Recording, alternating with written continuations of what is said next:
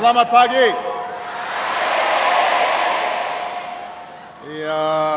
It is wonderful to be here at the University of Indonesia, to the faculty and the staff and the students, and to Dr. Gumilar Rusliwa Somantri. Thank you so much for your hospitality. Assalamualaikum dan salam sejahtera. Thank you for this wonderful welcome. Thank you to the people of Jakarta and thank you to the people of Indonesia. Pulang kampung nih.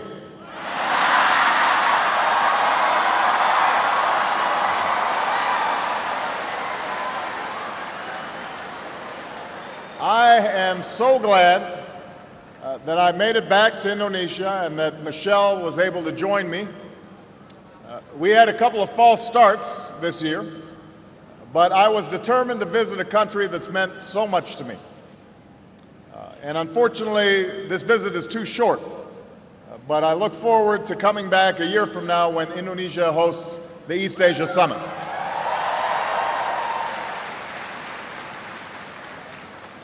Before I go any further, I want to say that our thoughts and prayers are with all of those Indonesians who are affected by the recent tsunami and the volcanic eruptions, particularly those who've lost loved ones and those who've been displaced.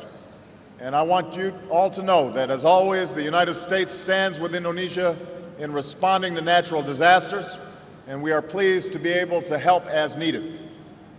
As neighbors help neighbors and families take in the displaced, I know that the strength and the resilience of the Indonesian people will pull you through once more. Let me begin with a simple statement. Indonesia bagian dari diri saya.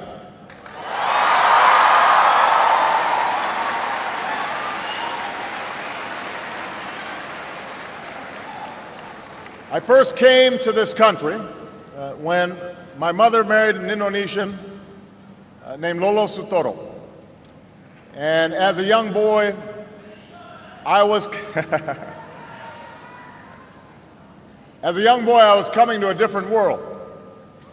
But the people of Indonesia quickly made me feel at home.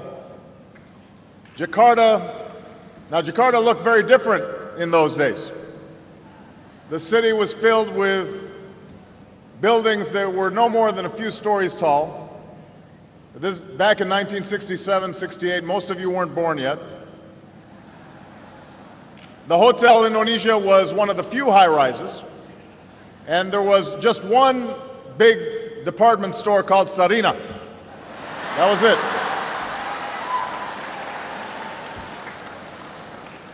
Becaks and Bemos, that's how you got around. They outnumbered automobiles in those days. And you didn't have all the big highways that you have today. Most of them gave way to unpaved roads and the kampongs. So we moved to Menteng Dalam, where, hey, some folks from Menteng Dalam right here. And we lived in a small house. We had a mango tree out front. And I learned to love Indonesia while flying kites and running along the paddy fields and catching dragonflies, buying sate and bakso from the street vendors. I still remember the call of the vendors. Sate. Yeah. I remember that. Bakso. Enak, ya?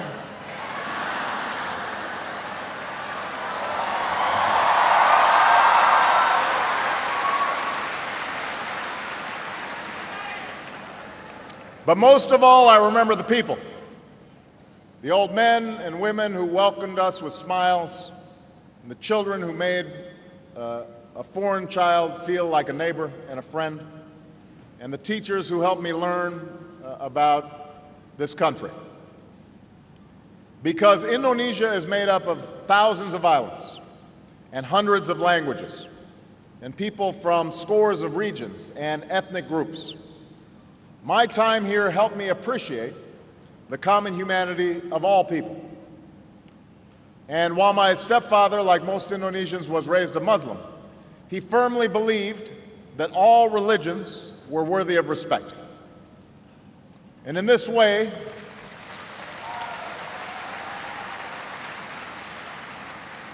he reflected the spirit of religious tolerance that is enshrined in Indonesia's constitution and that remains one of this country's defining and inspiring characteristics.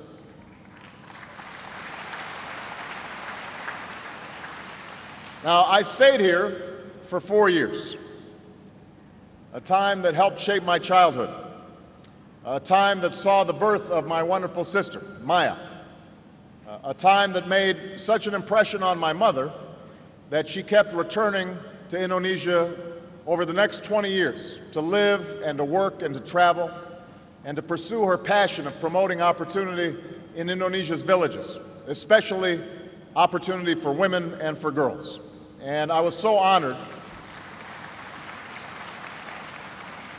When President Yudhoyono last night at the state dinner presented an award on behalf of my mother, recognizing the work that she did.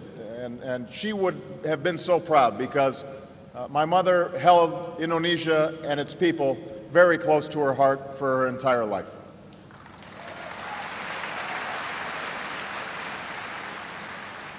Now, so much has changed in the 4 decades since I boarded a plane to move back to Hawaii. If you asked me or any of my schoolmates who knew me back then, I don't think any of us could have anticipated that one day I would come back to Jakarta as the President of the United States.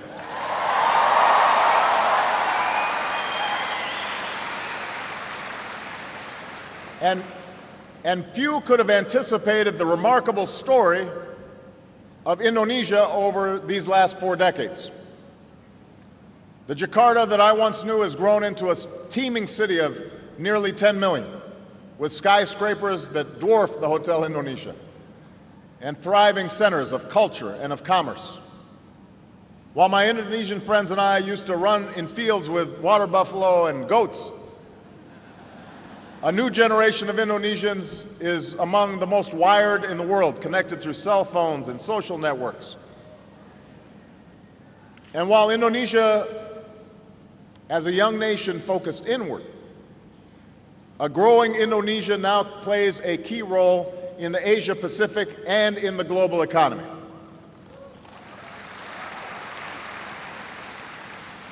Now, this change also extends to politics. When my stepfather was a boy, he watched his own father and older brother leave home to fight and die in the struggle for Indonesian independence. And I'm happy to be here on Heroes Day to honor the memory of so many Indonesians who have sacrificed on behalf of this great country.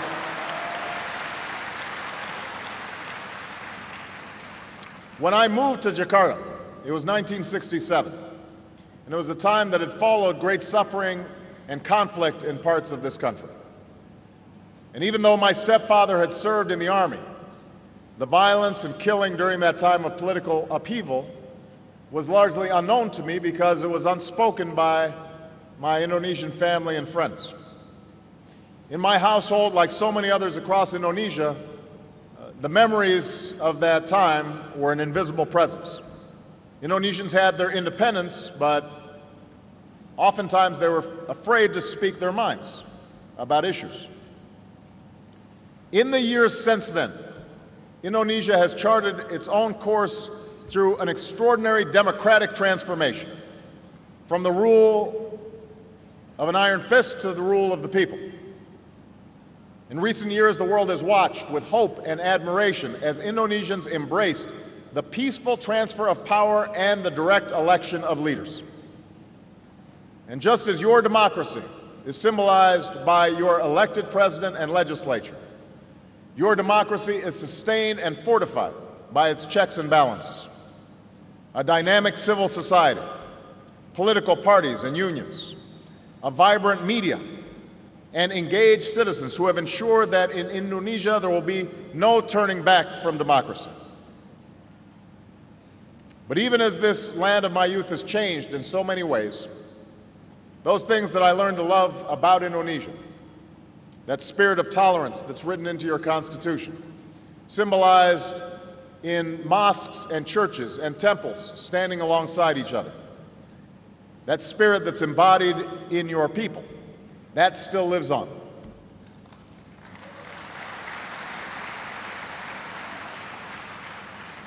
Bhinneka Tunggal Ika, unity in diversity.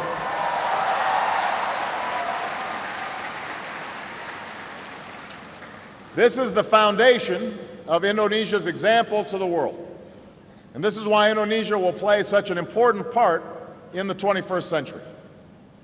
So today, I return to Indonesia as a friend, but also as a president who seeks a deep and enduring partnership between our two countries.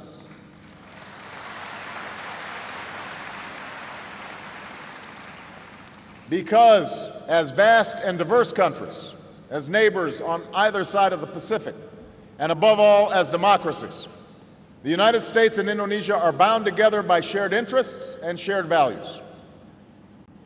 Yesterday, President Yudhoyono and I announced a new comprehensive partnership between the United States and Indonesia. We are increasing ties between our governments in many different areas. And just as importantly, we are increasing ties among our people. This is a partnership of equals, grounded in mutual interests and mutual respect. So with the rest of my time today, I'd like to talk about why the story I just told, the story of Indonesia since the days when I lived here, is so important to the United States and to the world. I will focus on three areas that are closely related and fundamental to human progress: development, democracy, and religious faith. First, the friendship between the United States and Indonesia can advance our mutual interest in development.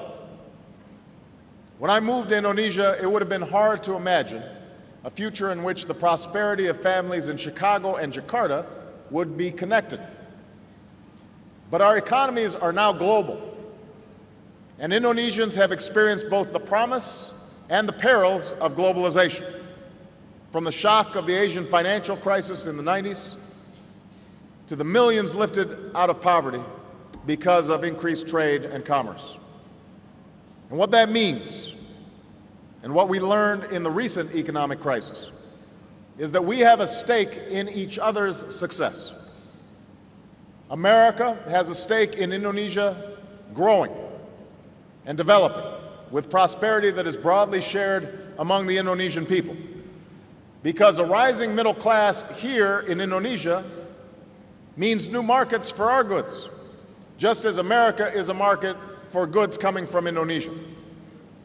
So we are investing more in Indonesia, and our exports have grown by nearly 50%. And we are opening doors for Americans and Indonesians to do business with one another. America has a stake in an Indonesia that plays its rightful role in shaping the global economy. Gone are the days when 7 or 8 countries would come together to determine the direction of global markets.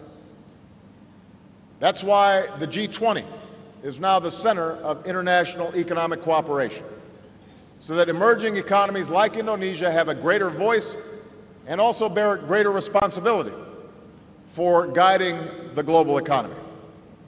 And through its leadership of the G20's anti-corruption group, Indonesia should lead on the world stage and by example in embracing transparency and accountability.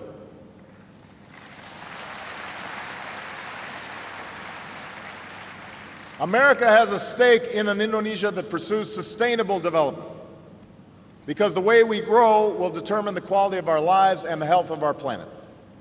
And that's why we're developing clean energy technologies that can power industry and preserve Indonesia's precious natural resources.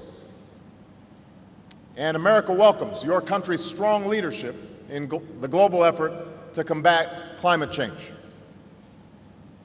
Above all, America has a stake in the success of the Indonesian people. Underneath the headlines of the day, we must build bridges between our people because our future security and prosperity is shared. And that is exactly what we're doing by increasing collaboration among our scientists and researchers, and by working together to foster entrepreneurship.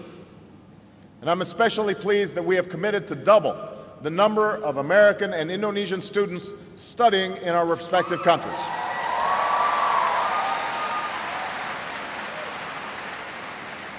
We want more Indonesian students in American schools, and we want more American students to come study in this country.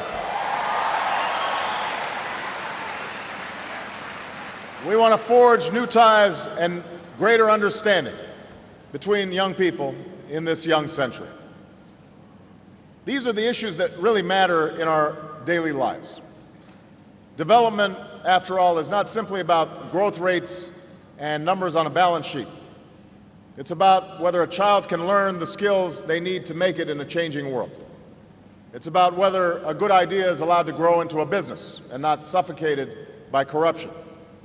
It's about whether those forces that have transformed the Jakarta I once knew, technology and trade and the flow of people and goods, can translate into a better life for all Indonesians, for all human beings, a life marked by dignity and opportunity. Now, this kind of development is inseparable from the role of democracy. Today, we sometimes hear that democracy stands in the way of economic progress. This is not a new argument, particularly in times of change and economic uncertainty.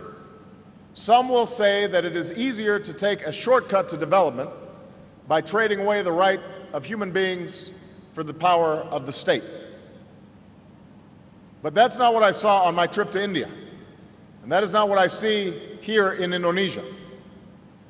Your achievements demonstrate that democracy and development reinforce one another. Now, like any democracy, you have known setbacks along the way. America is no different. Our own Constitution spoke of the effort to forge a more perfect union, and that is a journey that we've traveled ever since. We've endured civil war, and we struggled to extend equal rights to all of our citizens. But it is precisely this effort that has allowed us to become stronger and more prosperous, while also becoming a more just and a more free society. Like other countries that emerged from colonial rule in the last century, Indonesia struggled and sacrificed for the right to determine your destiny. That is what Heroes Day is all about. An Indonesia that belongs to Indonesians. But you also ultimately decided that freedom cannot mean replacing the strong hand of a colonizer with a strong man of your own. Of course, democracy is messy. Not everyone likes the results of every election. You go through your ups and downs. But the journey is worthwhile, and it goes beyond casting a ballot. It takes strong institutions to check the concentration of power. It takes open markets to allow individuals to thrive. It takes a free press and an independent justice system to root out abuses and excess and to insist on accountability. It takes open society and active citizens to reject inequality and injustice.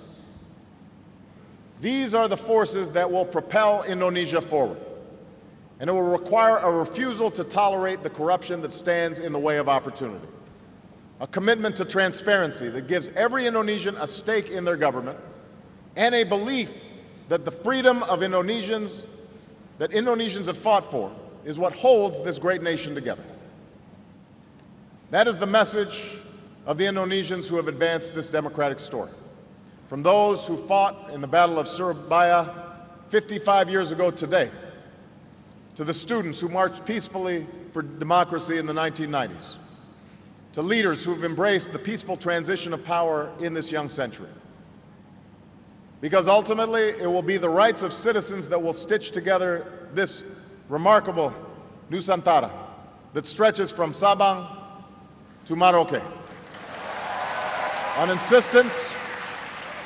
insistence that every child born in this country should be treated equally, whether they come from Java or Aceh, from Bali or Papua, that all Indonesians have equal rights.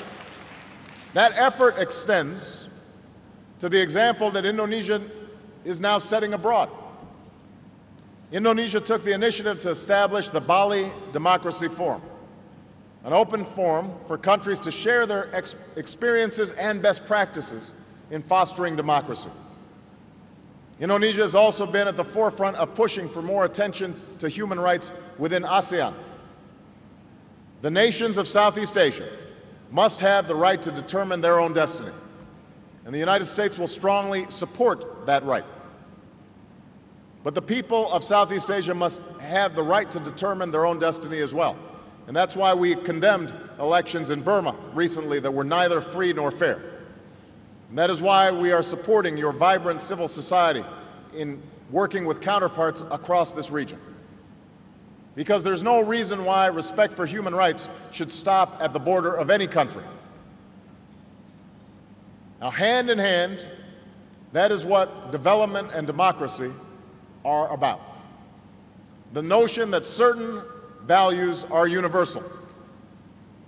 Prosperity without freedom is just another form of poverty, because there are aspirations that human beings share. The liberty of knowing that your leader is accountable to you and that you won't be locked up for disagreeing with them. The opportunity to get an education and to be able to work with dignity. The freedom to practice your faith without fear or restriction. Those are universal values that must be observed everywhere. Now, religion is the final topic that I want to address today. And like democracy and development, it is fundamental to the Indonesian story. Like the other Asian nations that I'm visiting on this trip, Indonesia is steeped in spirituality, a place where people worship God in many different ways. Along with this rich diversity, it is also home to the world's largest Muslim population. A truth I came to know as a boy when I heard the call to prayer across Jakarta. Now, just as individuals are not defined solely by their faith, Indonesia is defined by more than its Muslim population. But we also know that relations between the United States and Muslim communities have frayed over many years. As president, I've made it a priority to begin to repair these relations.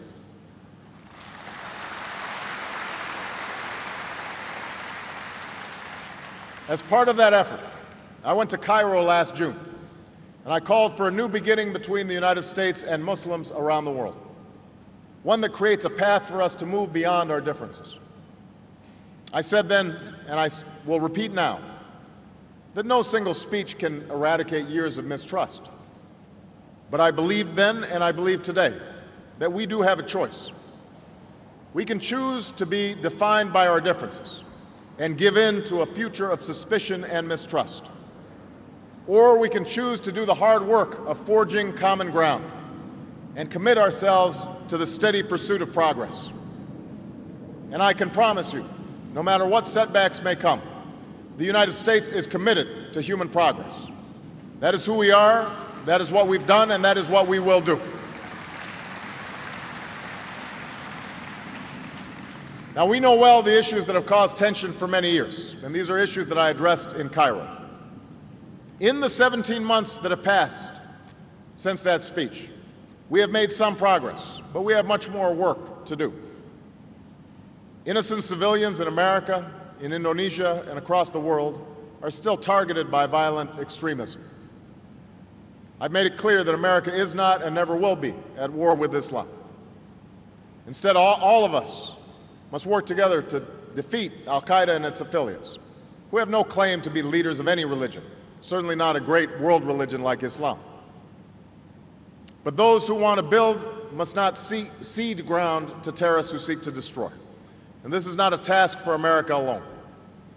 Indeed, here in Indonesia, you've made progress in rooting out extremists and combating such violence.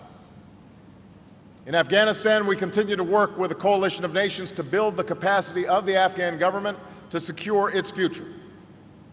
Our shared interest is in building peace in a war-torn land, a peace that provides no safe haven for violent extremists and that provide hope for the Afghan people. And meanwhile, we've made progress on one of our core commitments, our effort to end the war in Iraq. Nearly 100,000 American troops have now left Iraq under my presidency.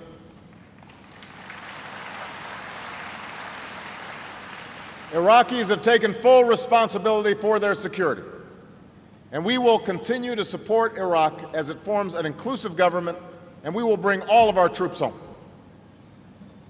In the Middle East, we have faced false starts and setbacks, but we've been persistent in our pursuit of peace. Israelis and Palestinians restarted direct talks, but enormous obstacles remain. There should be no illusion that peace and security will come easy. But let there be no doubt, America will spare no effort in working for the outcome that is just and that is in the interests of all the parties involved. Two states, Israel and Palestine, living side by side in peace and security. That is our goal.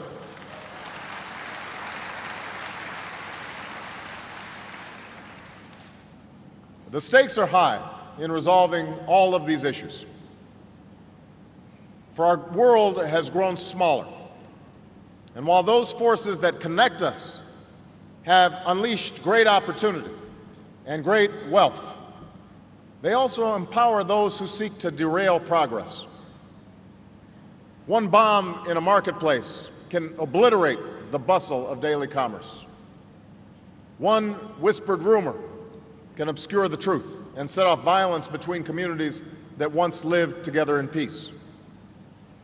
In an age of rapid change and colliding cultures, what we share as human beings can sometimes be lost. But I believe that the history of both America and Indonesia should give us hope. It is a story written into our national mottos. In the United States, our motto is E pluribus unum, out of many, one. Bhinneka Tunggal Ika, unity in diversity.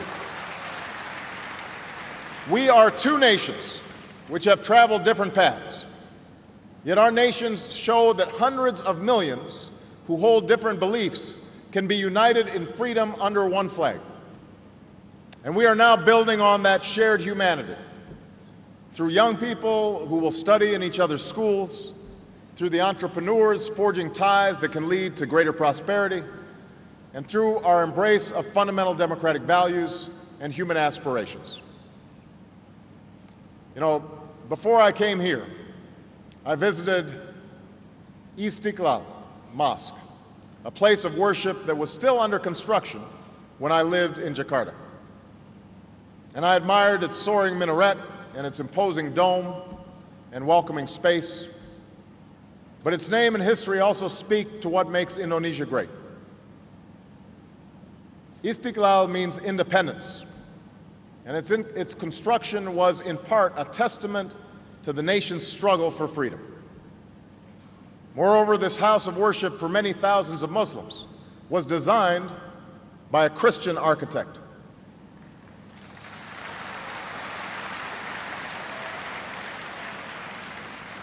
Such is Indonesia's spirit. Such is the message of Indonesia's inclusive philosophy, Pancasila. Across an archipelago that contains some of God's most beautiful creations, islands rising above an ocean named for peace, people choose to worship God as they please. Islam flourishes, but so do other faiths. Development is strengthened by an emerging democracy.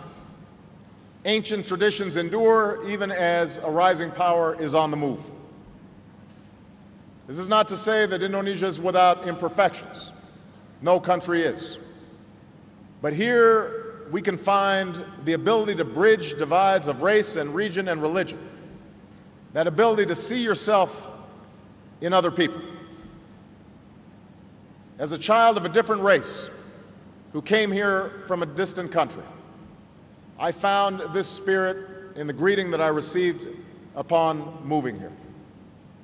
Selamat datang. As a Christian visiting a mosque on this visit, I found it in the words of a leader who was asked about my visit and said, Muslims are also allowed in churches. We are all God's followers.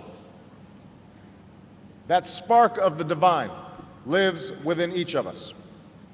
We cannot give in to doubt or cynicism or despair.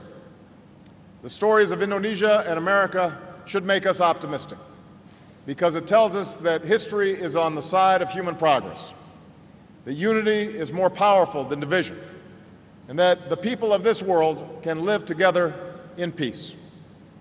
May our two nations, working together with faith and determination, share these truths with all mankind.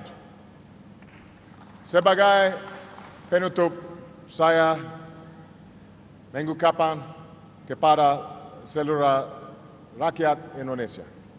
Terima kasih. Assalamualaikum.